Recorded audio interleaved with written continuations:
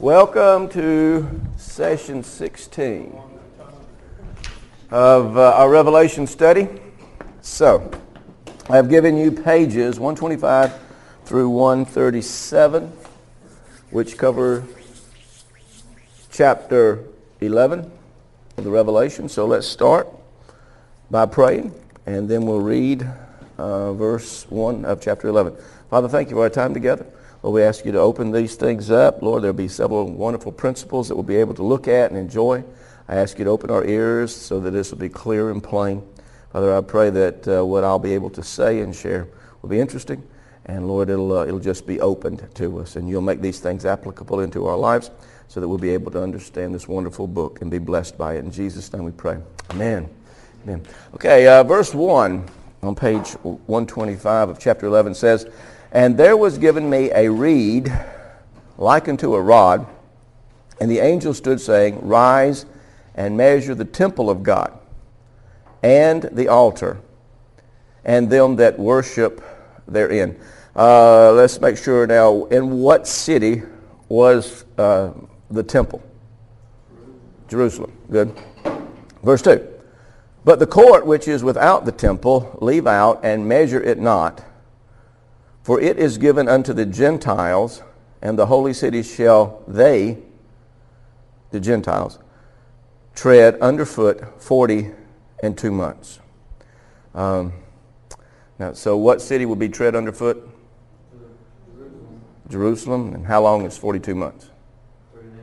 3.5 years. Very good. Very good. So Jesus has already talked about this.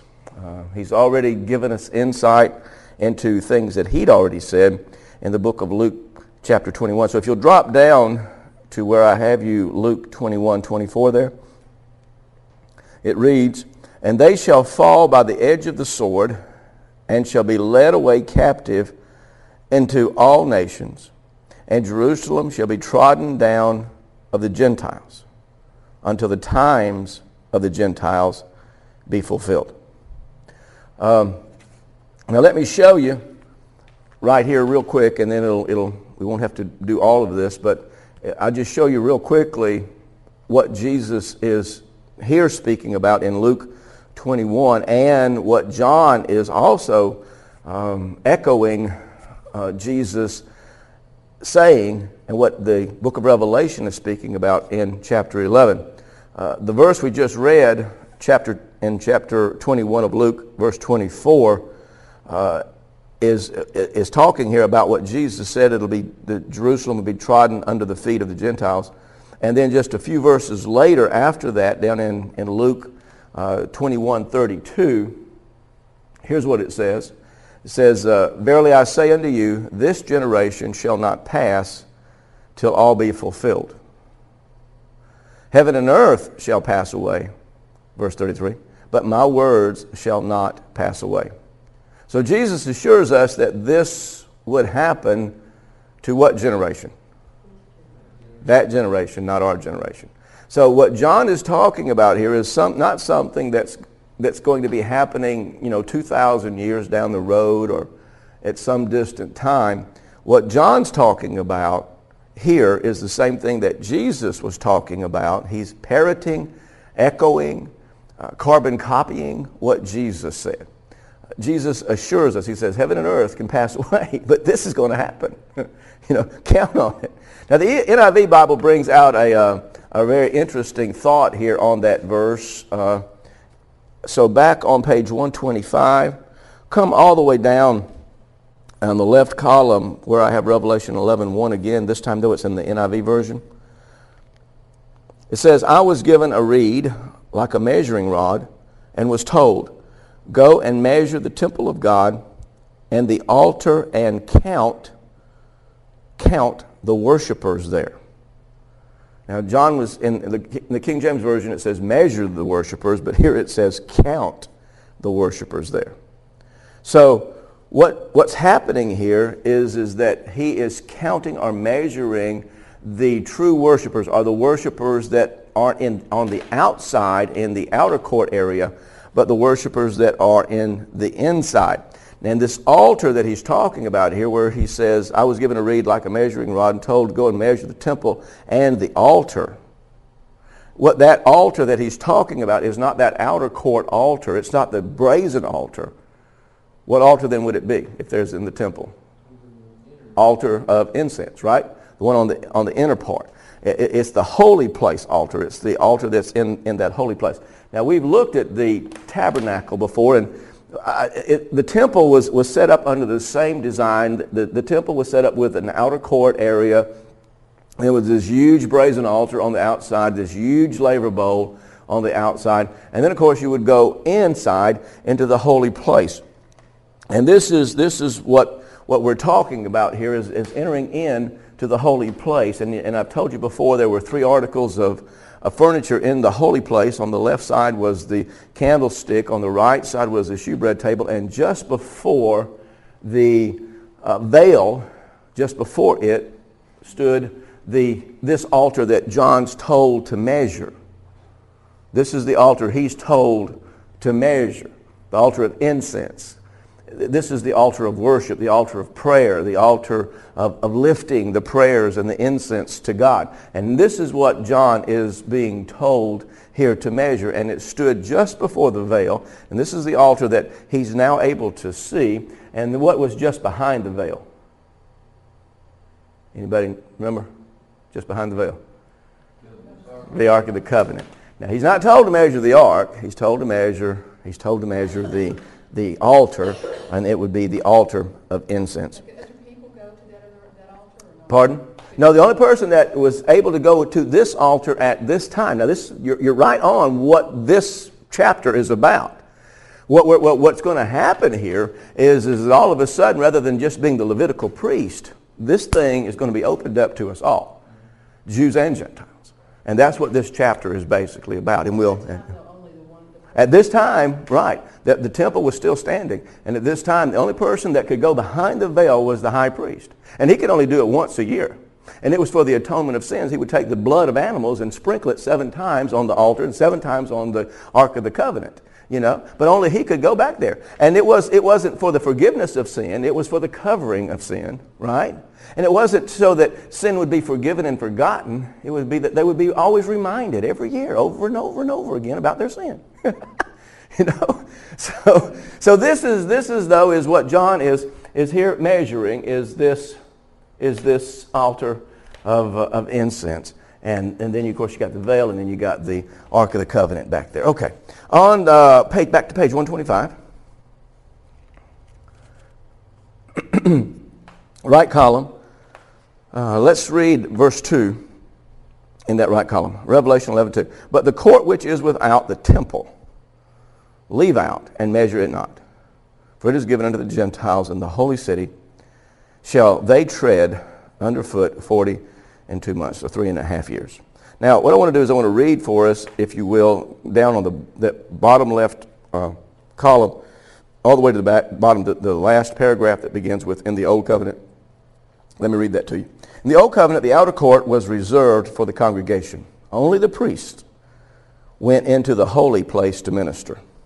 The Lord was now changing that order. True worshipers move into a new dimension. Today's worship is in spirit and in truth. John 4:23 and 24. The Lord is finished with animal sacrifices and outer court worship. That worship system was tread underfoot in AD 70. Though contemporary teaching teachings say the Lord will rebuild the temple and reinstate animal sacrifice, this cannot be. The dimension in which Jesus instructs us to worship is in spirit and in truth. Returning to animal sacrifice is anti-scriptural. I like the way I did that. It's anti-scriptural. Page 126. Come down, please, and let's keep reading. On the paragraph that begins with "no longer," left column, right under that quote. No longer is the natural Jew numbered with the numbered people of God through natural birth. Do you know what I'm trying to say here? No longer can you access God through just natural birth, being a Jew, a seed of Abraham. no longer does that work. They must enter into a new inner court worship. The old form of worship, outer court, was destroyed by the Gentiles when they did tread underfoot the city of Jerusalem. There is no question as to what John is here referring. He is not referring to some event that will happen thousands of years later. He is preaching exactly what the Lord preached. Jesus clearly told the people that Jerusalem would be destroyed exactly as Jesus said it would be. It would happen to the generation he spoke. It did happen, according to Luke 21, 24 through 32.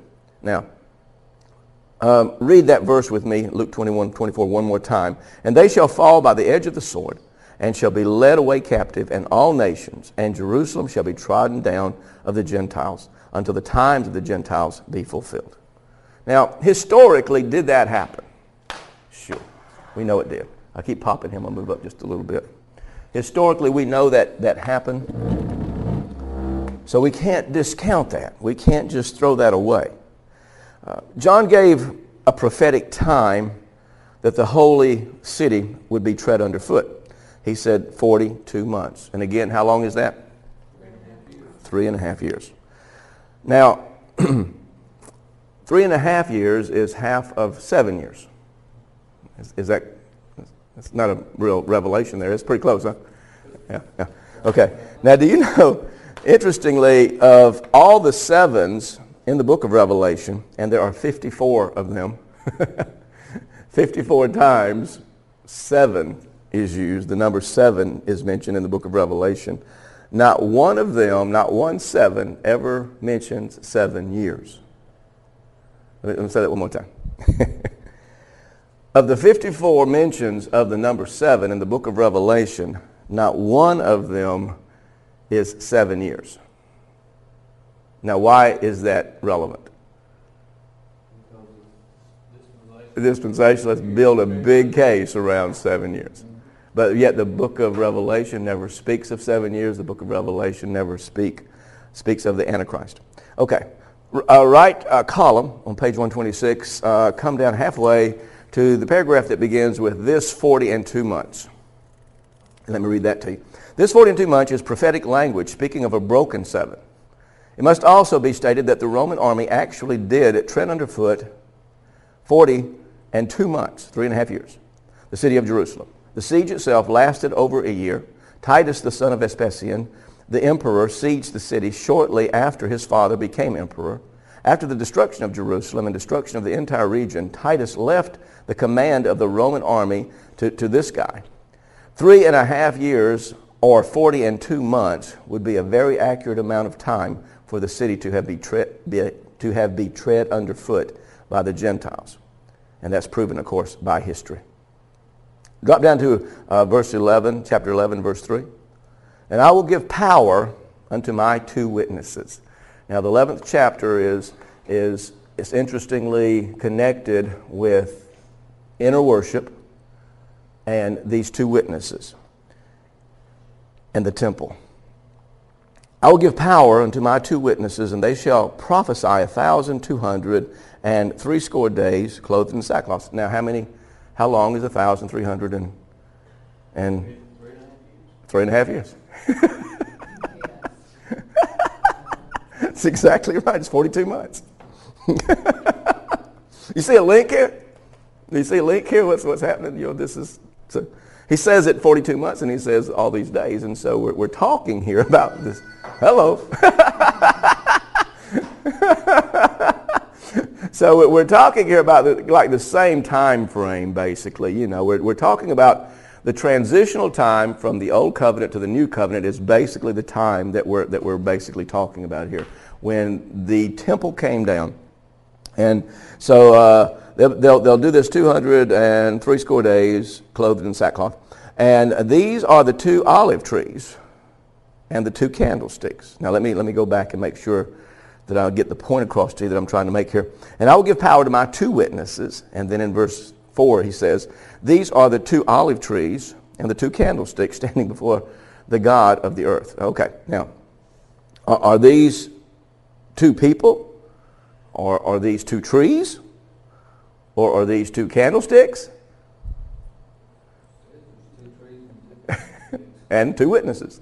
Are we two people or two things or six people or six things? Or here's my point. My point is, don't get hung up on two people. It never says two people. It says two witnesses. It says two trees. It says two candlesticks. So my point is, just don't get hung up on two people. And I think that's what we've done. We're looking for two people to come and be this witness. Turn over to page 127, and let's read verse 7. And when they shall have finished their testimony, the beast that ascendeth out of the bottomless pit shall make war against them, and shall overcome them and kill them. And their dead bodies shall lie in the street of the great city, which spiritually is called Sodom and Egypt, where also our Lord was crucified. Now where was our Lord crucified? Somebody? Where? Jerusalem? Well, John says it's Sodom and Egypt. What does that mean? The point is, the point is, Jerusalem equals Sodom and Egypt. You seeing this? Jerusalem equals Sodom and Egypt. Jerusalem is Sodom and Egypt. In other words, what happened to Sodom and what happened to Egypt is going to happen to Jerusalem. Was Egypt destroyed?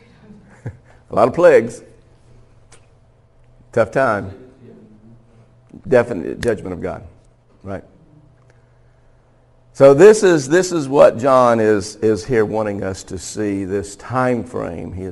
This is going to happen in this time frame, this time of transition from the old to the new, to the bringing down of the temple, the time of the Gentiles are trodden at under feet.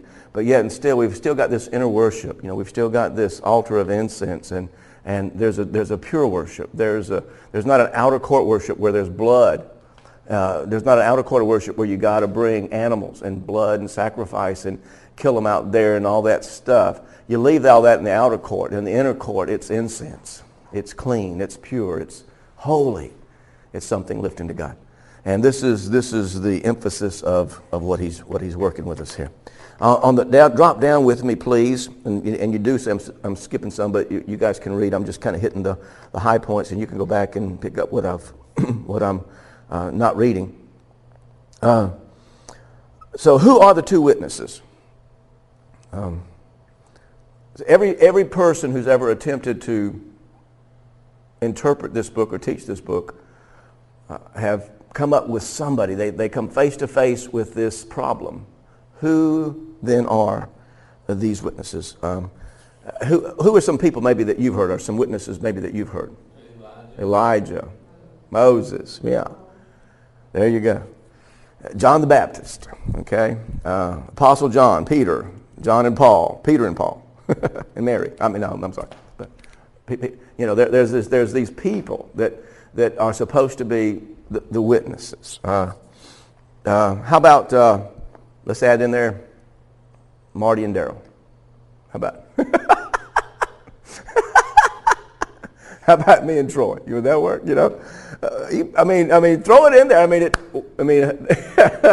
And that's kind of what they've done. They just throw these names in there, and somehow they justify their theology, but they never come up with some kind of reasoning behind it.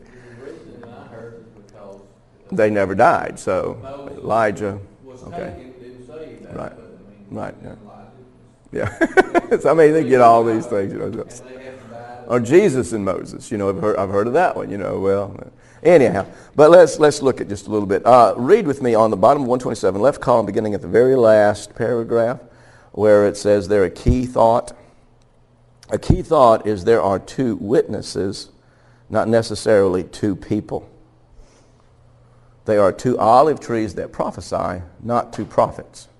There are two candlesticks, not two people. Now what we're going to see here, what I want you to attempt to see with me, is that these two witnesses are the prophets of the Old Testament and the prophets of the New Testament. These are what witnessed against Jerusalem or Judaism. these are what witnessed against this. Moses was the first Old Testament prophet. John the Baptist was the last Old Testament prophet. So sort of by looking at those two, we kind of can summarize, in no way do you get all of it, but we can kind of get the thrust of what we need to get. Let me ask you a question. The law, was what Moses wrote a testimony for, or was it a testimony against Israel? The law, the commandments, the Ten Commandments, the tables of stone, was it a testimony that was for Israel? Or was it against them? It was against, wasn't it? Now see, but we don't realize that. Let me show you this and drop down to Deuteronomy 31:26. And you need to try to remember this one. It says, take this book of the law and put it in the side of the ark of the covenant of the Lord. Now this is Moses speaking. Put it in the side of the covenant of the Lord your God, that it may be there for a witness. A what? A witness, and these are two what? Two witnesses that are in the street. That it may be for a witness against thee. Oh my. See, and the Old Testament prophets, I mean, look at any one of them, Jeremiah, Ezekiel, every one of them prophesied against Israel and against the way they did stuff. So let me read now that paragraph under that verse. Nearly every prophet spoke of the day of the Lord and the day when the Lord would turn from Jerusalem. These prophets were literally killed in the streets of Jerusalem. Finally, John the Baptist arrived. John summed up all the previous prophets and was the culmination of the Old Testament prophetic message. John's cry and prophetic message was to natural Israel only. You know what I'm saying? John didn't prophesy to the Gentiles. He didn't minister to the Gentiles. He ministered strictly to Israel. John did not minister to the Gentiles, Acts 13:24. John the Baptist told Israel to repent. I'm going to read it in just a second, but I just want to throw this at you. Do you remember the message of John the Baptist on his repent? Repent, for kingdom of God is at hand. Not repent for your sins. Do you see the difference? Not repent for you, but repent for the kingdom is here. Repent, what does that mean? It means the Messiah is here. Repent. And he wasn't, you got to change. You got to think differently. The axe is at the root, and I'm going to read all that in just a second. But it's repent for the kingdom is here, not repent because of your sin. He told the religious system of the wrath to come, Matthew 3:7. John prophesied that the axe is laid unto the root of the trees. Speaking of Judaism, John said, every tree which bringeth not forth good fruit is hewed down and cast into the fire. John preached that the kingdom of heaven was at hand. John did not preach a kingdom thousands of years away. John did not preach repentance for sin. John said, repent because the kingdom of heaven is at hand. What did that mean? It meant the Messiah was at hand. Let's keep reading. John's message was the culmination message of all the prophets. Repent, wrath to come, and the kingdom. The natural Jew would not escape the acts of the Lord. Matthew 3:9 and 10.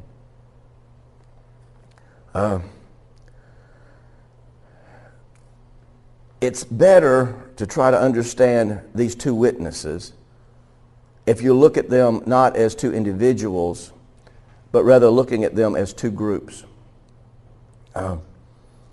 Two witnesses, not two people. The second witness would be the New Testament witnesses who prophesied the end of Moses and that Jesus is Christ and that Jesus is King. Now, just quickly, where was Stephen killed? Do you remember the story about Stephen? He was stoned. In Jerusalem? Where? Literally in the streets. Stoned, right? Sure he was. James, the brother of John, was killed. Herod killed him with a sword. He was going to kill Peter, But an angel came and helped Peter escape, rescued Peter. Remember that?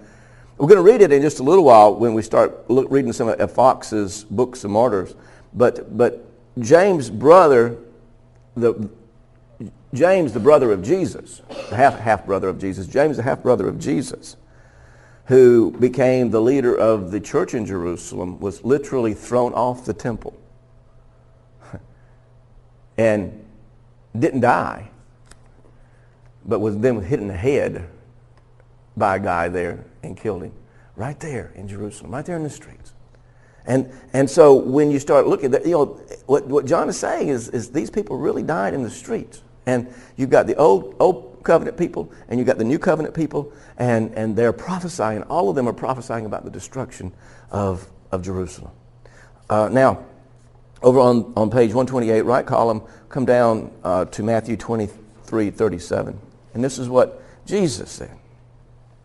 Jerusalem, Jerusalem, thou that killest the prophets, and stonest them which are sent unto thee, how often would I have gathered thy children together, even as a hen gathereth her chickens unto her wings, and you would not. Now look at this. Behold, your house is left unto you desolate. So with that thought,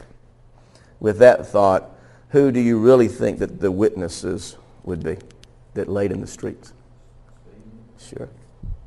Old covenant, new covenant. Old covenant prophets, new covenant prophets. All of them witnessed against Jerusalem and against Judaism. They died there. They literally did. Flip over to page 130. You can read this stuff. I'm just trying to keep it flowing and keep our points moving. And let's read verse 7 of chapter 11. And when they shall have finished their testimony, the beast, now this is the first mention of the beast that ascendeth out of the bottomless pit shall make war against them, and shall overcome them, and kill them. Now, commentator after commentator after commentator says that the beast is the Antichrist. But interestingly, the word Antichrist is found how many times in the book of Revelation? It's not found. It's never used in the book of Revelation. Come down, if you will, where right in the middle of that column where the paragraph begins with Antichrist is a major teaching. Antichrist is a major teaching of the dispensationalist. Rarely do we hear a dispensational teacher properly speak of Antichrist. They say Antichrist will come one day. The Bible says there are already many Antichrists. Here's your verse. It says, who is a liar? No, that's the wrong one. Okay, here we go. Little children, it is the last time. John's saying it's the last day. When? 2000. Little children, it is the last time. And as ye have heard that Antichrist shall come, even now are there many Antichrists. Whereby we know it is the last time. See, it was the last time, the last day, 2,000 years ago, according to John. Back to your notes. Let's pick up the reading right where we left off. The Bible says they have been around since before the turn of the first century prior to AD 70. The dispensationalists say the Antichrist is a man who will rebuild the Roman Empire. The Bible says Antichrist is a system that denies that Jesus Christ is the Son and came in the flesh. Let me show you this. 1 John 2:22, who is a liar but he that denieth that Jesus is the Christ? He is Antichrist that denieth the Father and the Son. Who denies that Jesus is the Christ? Yeah. But in John's day, who denied that Jesus is the Christ? Pardon? The Antichrist? You got that? It's important. They denied it. They said, he's not. He's not. And we're going to kill him because he says he is. Who's a liar but he that denieth that Jesus is the Christ? He is Antichrist that denieth the Father and the Son. Whosoever denieth the Son, the same hath not the Father. He he that acknowledgeth the Son hath the Father also. In other words, you think you're saved, but you're not saved. You think you have a relationship with Father, but you don't even know Father. And then 1 John 4:2 and 4:2 and 4:3. This is how you can recognize the Spirit of God. Every spirit that acknowledges that Jesus Christ has come in the flesh is of God, is from God. But every spirit that does not acknowledge Jesus is not from God. This is the spirit of Antichrist, which you have heard is coming, and even now is already in the world. Back to your notes. Let's pick up reading again. In John's day, Antichrist was Judaism. It still is today, as is every belief system that denies Jesus is the Son of Christ, the Son and Christ who came in the flesh. But who is the beast? Okay, I just took a little detour there on Antichrist. But who is the beast? He says that this beast, this guy, this beast. Who is the beast? What is the beast? Here's what Matthew Henry says, and if you look at that quote on the right column, about halfway down, here's what Matthew Henry says, and it's historically accurate. So he says, this beast was 7 heads, 7 mountains, the 7 hills on which Rome stands, and 7 kings, 7 sorts of government. 5 were gone by when this prophecy was written. 1 was then in being, and the other was yet to come. Let's keep reading. This beast that ascendeth out of the bottomless pit was the Roman Empire. Because of the clarity of the passage, Revelation 17, dispensational teaching must agree it is Rome. However, they say that a new Roman Empire will arise. This is to keep with their futuristic doctrine. They say this and at the same time say Jesus could come tomorrow with no Roman Empire in existence. Have you ever heard that? Have you ever heard that Jesus can come any minute? Well, what about the reestablishing of the Roman Empire? What about rebuilding that temple? Something's wrong. He can't come tomorrow if we've got to rebuild that temple and if we've got to reestablish the Roman Empire and if we've got to have a rapture. He can't come. Well, this is just my thought. Good. Okay. Why would they even think that way back then these people were predicting what was going to happen now? They call this prophecy. They call this prophecy, So they're calling it a prophetic book. And in some dimensions, it is. But as we've seen, it's a type of writing. It's basically apocalyptic writing, remember? See, it's a form of writing. And it's not necessarily futuristic. It's not necessarily prophetic. It's apocalyptic. You're saying something, but you're saying it in apocalyptic, right? You're saying it in a different way. And it's just a form of writing. It's not just. It's a fantastic way of saying things. It's wonderful. But anyway, let me keep reading here. Where am I? So you've heard of that, right? You got to rebuild the temple and you got to reestablish the Roman Empire, but yet it can come tomorrow. Does that make sense to you? That makes sense to me. It just none of it makes sense to me. It is so confusing to try to say, well, this is what's going to happen. And when none of it's ever happened. A long time ago, it didn't think about it, but Jesus could come in any second, and you're choosing on whether that's smoking. Right. Anyway. No, we will. But the Roman Empire historically did make war against them, and that's what the verse said. That this beast that ascendeth out of the bottomless pit would make war against them. So the Antichrist, the beast, this not Antichrist, but this beast did make war with them, with Jerusalem. It did. Historically it did.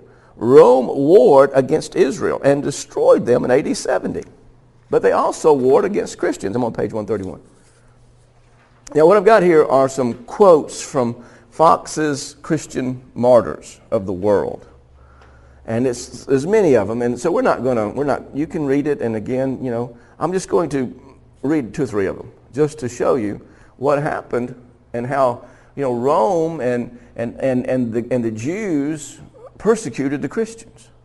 But anyway, let's come down here to, on page 131, in the middle, where the particular paragraph begins with Mark. Mark, the first bishop of Alexandria, this is Mark who wrote the book of Mark, of Alexandria, preached the gospel in Egypt. But yet he was burned and buried in a place named Bucurus during Trajan's reign. Now, the empire killed him. Bartholomew is said to have preached in India and translated the gospel of Matthew into their tongue. But he was beaten and crucified and beheaded. Drop down to James. I just want to read you this one about James, and this could be both Jew or, and probably one of the Jews that killed James. But anyway, let's read this one. Of James, the brother of the Lord. During Passover, the scribes and Pharisees put James on top of the temple, calling out to him, "You just man, whom we all ought to obey, this people is going astray after Jesus, who was crucified." And James answered, "Why do you ask me of Jesus, the Son of Man? He sits on the right hand of the Most High and shall come in the clouds of heaven." Then went up and threw James off the temple. But James wasn't killed by the fall.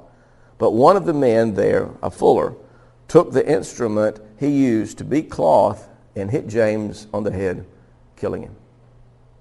Drop down to the next, well, not the next paragraph, but the next one, where it says death was not considered. Death was not considered enough punishment for the Christians, who were subjected to the cruelest treatment possible. They were whipped, disemboweled, torn apart, and stoned. Plates of hot iron were laid on them. They were strangled, eaten by wild animals, hung, and tossed on the horns of bulls. Now this is the Romans doing this. After they were, that should be dead, not dead. After they were dead, their bodies were piled in heaps and left to rot without burial. Nevertheless, the church continued to grow, deeply rooted in the doctrine of the apostles and watered with the blood of the saints. So the beast did overcome them, and the beast did kill them. But yet today, those prophecies live. They still live. They were raised again. And those prophecies rise. Let's read Revelation chapter 11 and verse 8.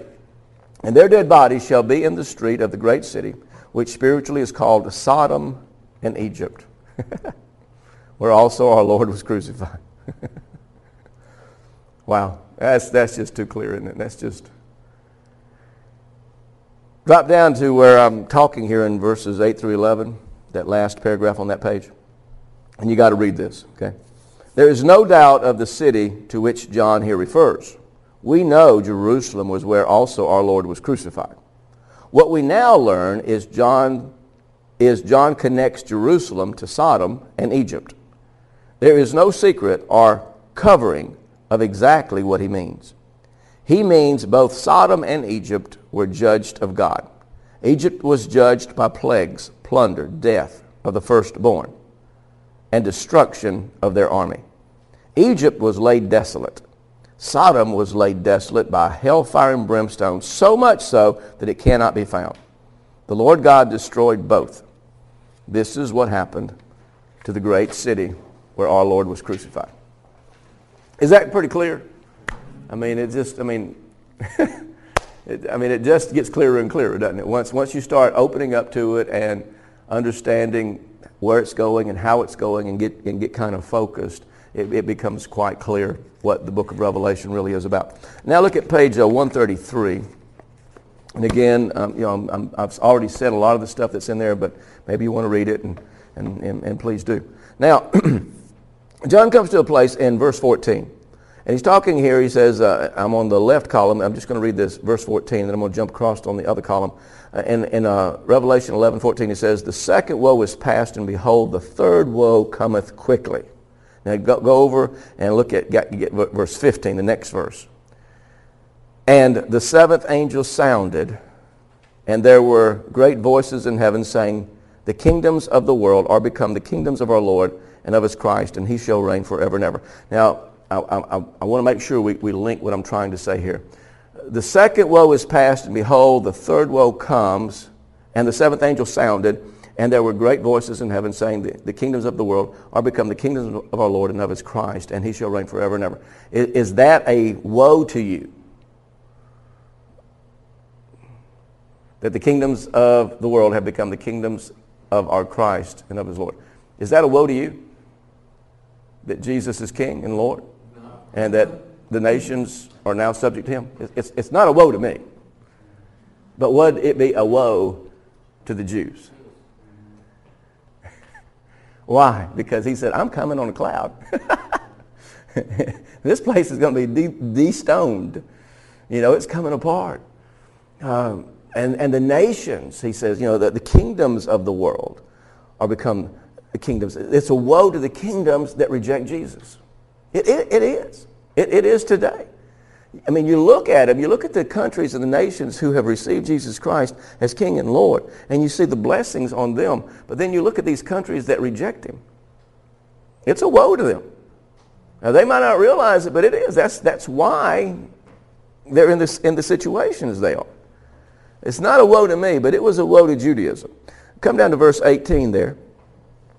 And the nations were angry, and thy wrath is come, and the time of the dead, that they should be judged, and that thou shouldest give reward unto thy servants, the prophets, and to the saints, and them that fear thy name, small and great, and shouldest destroy them which destroy the earth.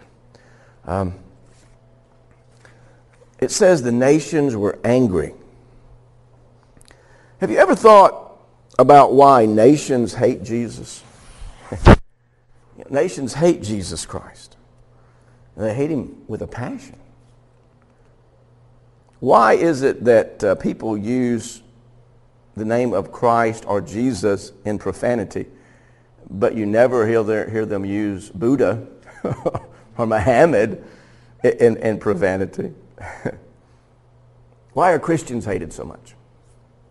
You see, it's a spiritual thing. It's a spiritual thing. No other belief or no other religion declares that its founder is King and Lord of nations. No other belief system says that our God reigns. You know, no other belief system says our God is going to rule you with a rod of iron. I think that's probably why they hate us. We have a message of a king who's taken over. And it's that way. I mean, again, look at the nations who have received Jesus Christ, and you see blessed countries.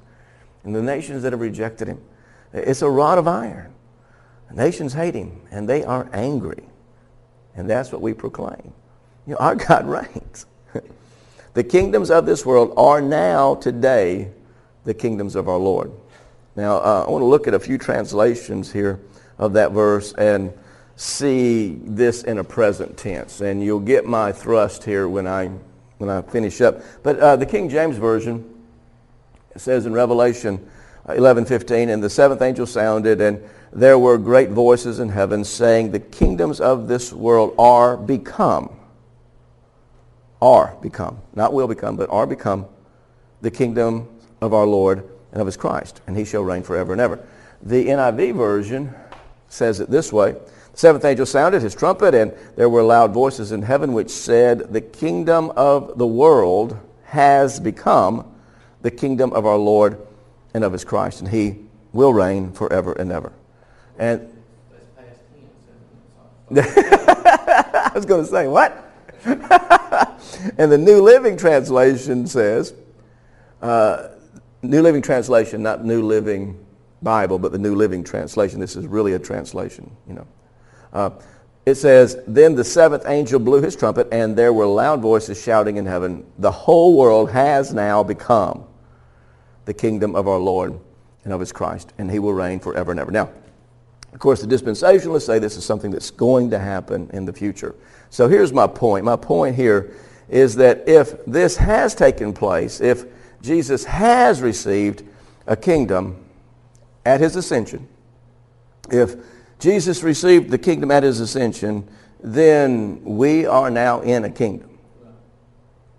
We're not waiting for a kingdom to come. If Jesus received a kingdom, and it has now become the kingdom of our Christ and his Lord, then we are now in that kingdom. They have become. But if this is yet to happen, then Jesus is yet to become king. Or he's a king without a kingdom. And he means nothing. Am I on track here? You get my point. See, either he is or he isn't. He can't be a king in waiting. He is king. And he is Lord. And we are in the kingdom. And I so want people to hear, don't miss the kingdom. Don't miss the greatest thing that's ever happened in the world. Don't miss the kingdom by a doctrine. Don't allow a dispensational doctrine to cause you to miss the goodness of the kingdom of God. My mind just went to this morning's lesson in Matthew 4:23, and it says that Jesus went about all Galilee, teaching in their synagogues and preaching the gospel of the kingdom and healing all manner of sickness and all manner of disease. There's the three aspects of the kingdom. And so many people lose their healing. They never get that miracle of healing because the doctrine they listen to says there's not a kingdom yet. See, the way Jesus communicated the kingdom was by preaching and teaching and healing. I like that. I like the point that it's as important to heal people as it is to preach to people. It's as important to heal people as it is to teach people. The last of our service this morning was just as important as the first. And I love it. I love that thought. That was just a real, I like that one. But he's not a king without a kingdom, is he? He is our king and our Lord. We sing that stuff. Everybody sings that stuff, but yet and still they're waiting for him to come one day. Oh, man, he is king. He is Lord. All righty, page 135. Let's kind of wind this up for this session. Look at verse 19 with me in the left column. Page 135. And the temple of God was opened in heaven, and there was seen in his temple the ark of his testament. Now, how could they see the ark?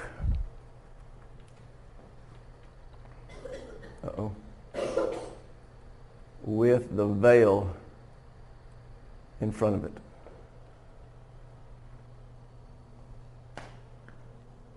The temple of God was open in heaven, and there was seen in the temple the ark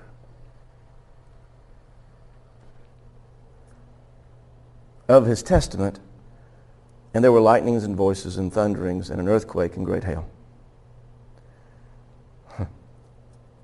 See, dispensationalists and the teachings and the doctrines that we've most heard do not believe that this is a reference to Herod's temple or to the temple that Jesus said would be destoned, and destroyed. They don't think that this is a futuristic temple.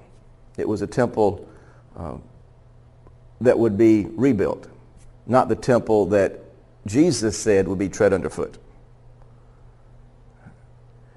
Though we know it happened, and though we see it throughout the book of Revelation, dispensational teachers say that this really isn't a reference to that temple, it's going to be another temple. So I want to work here just a little bit.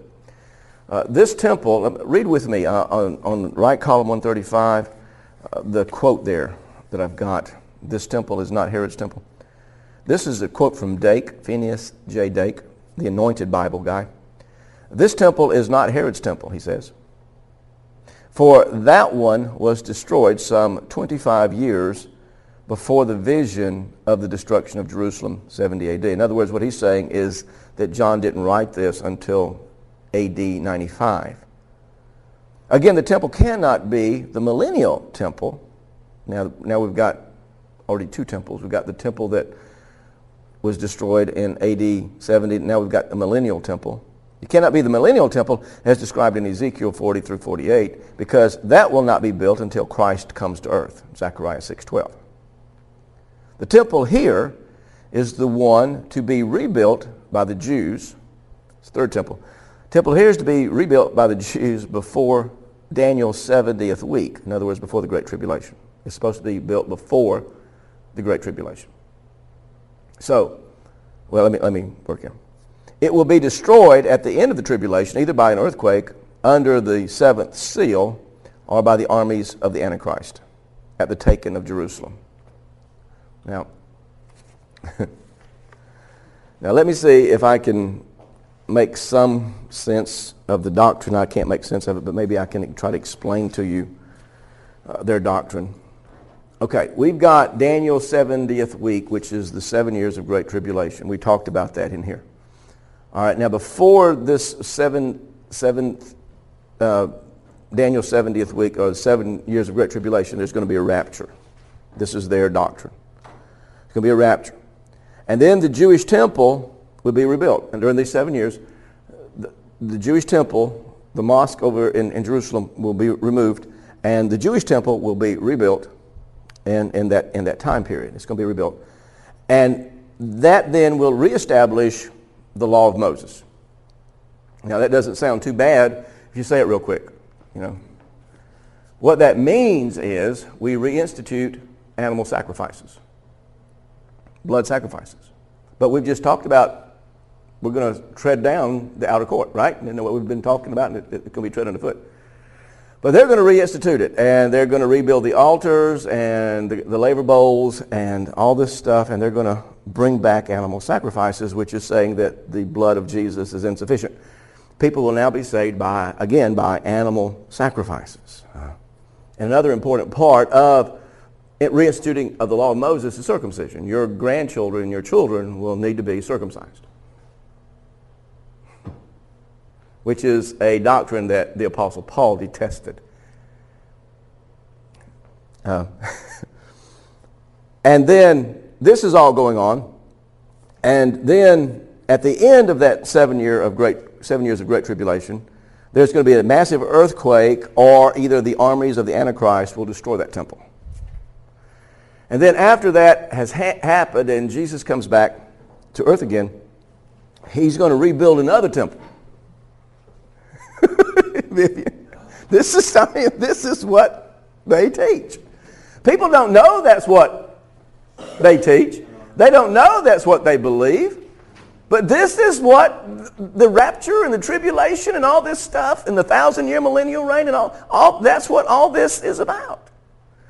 And so Jesus comes back and he builds another temple. Now this is the one that Ezekiel talks about in Ezekiel chapter 40 through 48. And this is the millennial reign temple. However, again, according to Ezekiel, this temple will do animal sacrifices. With Jesus on the throne, they're going to do animal sacrifices. Now let me show you. I just want to show you. You can read Ezekiel chapter 40 through 48 and you can see it for yourself. But I got to find my place again. But here is right in the middle of Ezekiel chapters 40 through chapters 48, right around 43, 18 is what I'm going to read, and there's a bunch. But just to read you this one from Ezekiel, just to show you that they will be doing animal sacrifices with Jesus sitting there on the throne. It says this: Then he said to me, Son of man, this is what the sovereign Lord says. These will be the regulations for the sacrificing burnt offerings and sprinkling blood upon the altar when it is built. You are to give a young bull as a sin offering to the priest. See, not only do we reinstitute animal sacrifices, we reinstitute the Levitical priesthood. To the priest, who are Levites of the family of Zadok, who come near to minister before me, declares the sovereign Lord. Now to me, this is not what's going to happen. We are not going to reinstitute blood sacrifices, animal sacrifices. We are not going to reinstitute the Levitical priesthood. To me, this is a bad, bad teaching. To me, this is not what this is talking about in chapter 11, that where we look into heaven and we see a temple and we see the ark. Now, what is it then talking about? What is the Bible saying that we look and we see, this ark? Let me ask you, does the Bible tell us anywhere anything like that? Yeah, it does. It does. You just think a minute. Does it tell us any place that the veil was rent and removed? Now, what does that mean? You say that's exactly. Matthew 27:51 says, "And behold, the veil of the temple was rent in twain from top to bottom, and the earth did quake, and the rocks rent." Lightnings and thunders and earthquakes. And all of a sudden you can look and you can see the Ark of the Covenant. See, what happened when Jesus died and that veil was rent, that simply makes a statement that no longer is there a partition between God and man. No longer do we have to go through Levitical priests. No longer do we have to do animal sacrifices. No longer. The blood of Jesus Christ has made a way. The book of Hebrews says that the veil was his flesh. And it was rent. It was torn. So that you and I can have access to God. And we can now come boldly before the throne of grace to find grace and mercy in a time of need. You see, this is what John's saying here in this chapter. The Levitical system is done away with. It's trodden under the foot. That whole outer court blood system is trodden under the foot by the Gentiles until the time of the Gentiles be fulfilled. Now what we can see is we can look straight through into pure worship, into worship at the altar of incense, where worship is pure and is worship in spirit and truth, where we can now have access to the holy of holy places, to the Ark of the Covenant of the Lord of the whole earth.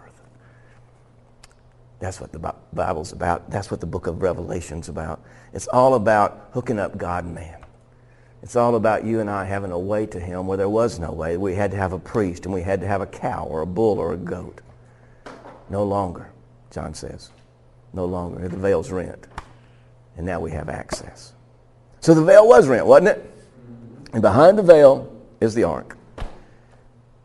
So what was the symbolism of the veil being rent? The doing away with that outer court. The doing away with all of that stuff. No more law. All that's been removed. No more temple worship. So anything that they say Ezekiel is wanting to project here about some other temple being built, I just can't buy into it. I can't see it. I can't see it at all. I think that is a very, very bad teaching. Amen? Is that pretty clear? It's pretty clear, isn't it, when you kind of get on focus and get online with it and all that stuff? Well, let's pray.